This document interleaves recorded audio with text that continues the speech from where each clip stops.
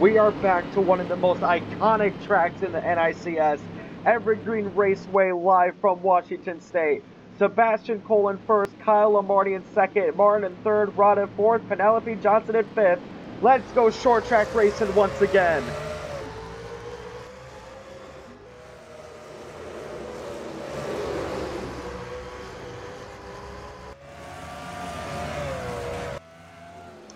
Sebastian Cole got a pretty good start onto lap one. And he is going to be clear already, comfortably taking that first lap. There's a lot of cars going two, maybe even three wide going into turn one. Looks like nobody's going to take a three wide. Here we go. JT Boyd and Eddie Sanchez. He's going to be forced out to the outside.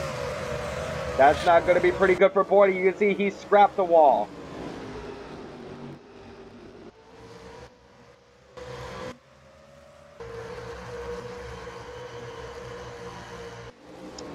Sebastian Cole is pretty comfortable in his place right now.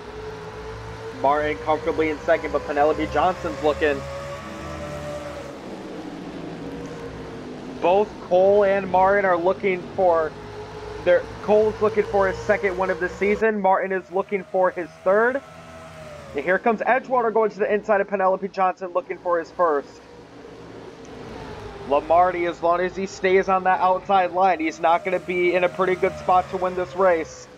Getting onto that inside lane is all that matters. No significant wrecks as of yet. Here's what's going on in the back of the pack. You can see a lot of cars here are completely clustered, going two, maybe even three wide. Here it is. There is a three wide here between Molina and Baker. JT Boyd is still stuck on that outside lane. He needs to get into the inside now if he wants any chance of getting to the top 10. Still three wide. Boyd's doing a pretty good job of holding to that lane, but there we go. Matt Molina's clear, then Boyd hits the wall again. Back to two wide. Is it going to be three? Yes, it is. All of this is happening while they're battling for the top 20. Martin and Edgewater in a very tight battle for second here at lap 14. Roderick looking at it as well. At the moment, it is all Sebastian Cole. He has a 2-second lead around the rest of the pack. But here we go. It's three wide going into turn three. All of these cars battle for the top 10. It's Penelope Johnson that gets sucker hold. Who's going to be the last car in the top 10 after this lap? It looks like it's going to be the 99 of Penelope. But her spot's going to be taken away from the 48 of Stockholm. There is that 48 car. Morrison Jr. could get past inside the 99 as well. It's at times like these where all the cars could go single file if they wanted to. Most of them probably would because these cars on the outside are having no luck. You can see that JT Boyd has fallen all the way, started in 12th, fallen all the way back to 31st solely because he could just not get in that inside line. And Fjordson is in a pretty big threat of losing his regular season championship as well because of how far outside he is, while Lamarty is comfortable in his position. Lamarty is the last car in the top 10. He's actually getting a help from the 48 car of Dane Stockholm. Penelope Johnson doing a good job at sticking to the outside lane, but it's not going to be for long. Is the 48 going to dive into the corner? They're three wide going into turn three, all battling for the top 10. And look at that, it's actually going to be Penelope Johnson who benefits the most out of that. Is she going to try to outbreak Lamarty? No, she's not. There's three wide again, and just as I say that, she's getting sucker hold once again. The 48 is now the last car in the top 10. Morrissey Jr. and his teammate Opsole to the inside. Lamarty stuck in the middle. Let's get on to lap 19 here. This is where the pit cycles are going to start. Edgewater, Martin, and Rada all battling for second. We imagine Sebastian Cole is going to have no issue going on to pit road. But who is going to be pitting? It looks like Cole is staying out. And Edgewater is going to be the first one to pit. Martin and Roderick stay out. Edgewater, Rada, LGD, Stockholm's going to stay out as well. Boyd has already come into pit. That's a pretty interesting strategy from the 71. Now let's work our way all the way back here. There is Matt Molina. Are we going to find the 45 of Sebastian Cole? There he is. Now how much interruption is he going to have when he goes on to pit road? It looks like he's not going to have any interruptions at the moment. No significant traffic to worry about. There is Edgewater. He's going to have to slow down a little bit to find a spot, but for the most part, that was pretty good pitting. Looks like Rod is looking to get some damage repaired, or he's just waiting until Mark gets out of the pit. But either way, he is not moving. There he goes. Remember, all of these cars have to work their way around Sebastian Cole twice if they want to get the lead from him. And there goes Cole with no threats in front of him. Actually, never mind. Here comes Edgewater, however. The 45 and the 44 right next to each other. The 44 had a tremendous pit stop, and now they're side by side for the lead. I don't think we're going to want to miss any of these last 10 laps because the 44 and the 45, Bill Edgewater versus Sebastian Cole here at Evergreen.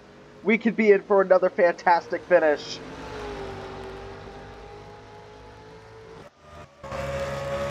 There is the 45.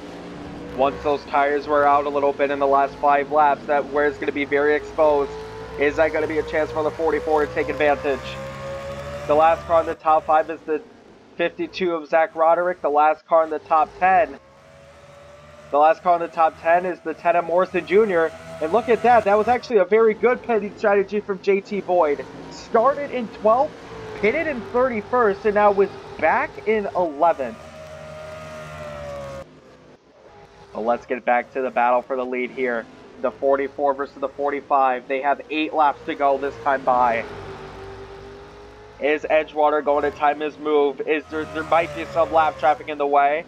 The fastest lap bonus at the moment goes to Martin once again, not surprising. The 44 looking to put the bumper on the 45, but when does he do it? It's all about timing, because if you pull the bump and run now, you know that Cole can easily just do it back to you. The Toyota and the Ferrari all battling for that first spot. The 88, the 48, the 51, and the 29 all have some pretty significant engine failures. The 51 of Dustin Keys is finally coming out. Cole is actually much faster than Edgewater on that lap. He has increased his gap, but there is going to be some lap traffic to deal with. The 51 of Keys has separated himself from the 45 and the 44. And when we thought this was going to be a great finish, Sebastian Cole just keeps on chugging, ever so slightly increasing his lead from Edgewater. It's going to be 5 laps to go after this. There is some lap traffic in the way. How effectively will that change this matchup?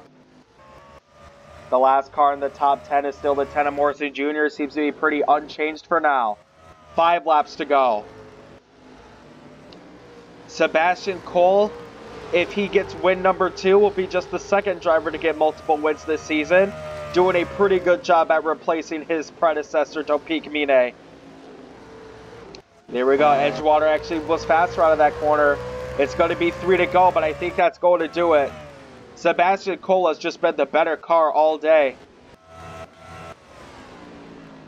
This is 4 laps to go here. The battle for 6 between Martin and Opsal is getting pretty intense here. I don't think JT Boyd's going to catch up to Morrison Jr. But Opsal's actually closing in on the 19 car. The Opsal's closing in on the 70. He got a really good run off of there. 3 to go. Martin onto the outside wall. He got a little bit loose there. That's going to let the 19 pass him. 2 laps to go this time by. Sebastian Cole still has the lead.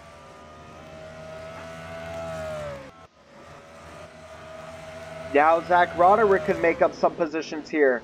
The 8 and the 07 are fine with where they are. And look at this. Martin and Opsal side by side, battling for that 6th putt. They're racing each other oh so hard for just one more position. Martin outbreaks him going into turn 3. Opsal's going to get a good run of him coming off of 4. And there we go. We seen it. Are they going to make contact? Yes, they are. Opsal's into the wall. They both are racing off each other going into turn 1. Let's get back to Sebastian Cole going down turn 3 and 4 for the last time. The second driver to get win number 2 of the season coming to the finish line. Sebastian Cole wins once again here at Evergreen. And look at that. Martin actually did get the 19 back for that 6th spot. And how about this? JT Boyd just passed Penelope Johnson. Dustin Morrison Jr. had to pit early and he worked himself into the top 10. What a performance from JT Boyd. Sebastian Cole the winner, but the 71 earns just as much credit. From 12th to 31st to 10th.